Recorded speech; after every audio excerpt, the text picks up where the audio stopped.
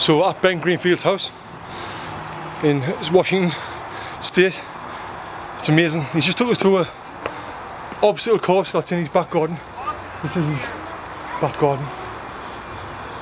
And now we're going over here into the plunge pool. Ice cold water. Cold pool plunge, baby. We do after we run around the forest. Is that cold water? Yeah. Actually, the pool probably feels better than Spokane.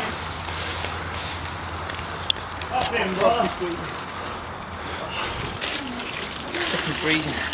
Cheers. Look at this. Oh, look at this. Freezing. I love it. We're coming here. Yeah. So I come out here barefoot, do some earthing, do some grounding, and get cold. Usually after I get hot in that sauna.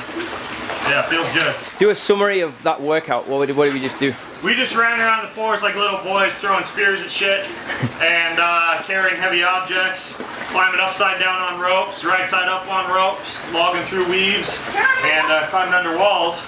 Tony. And now we're chilling in the cold pool before we go educate people about how to live a limitless life, baby. How are you feeling? You're gonna I feel great. This is awesome.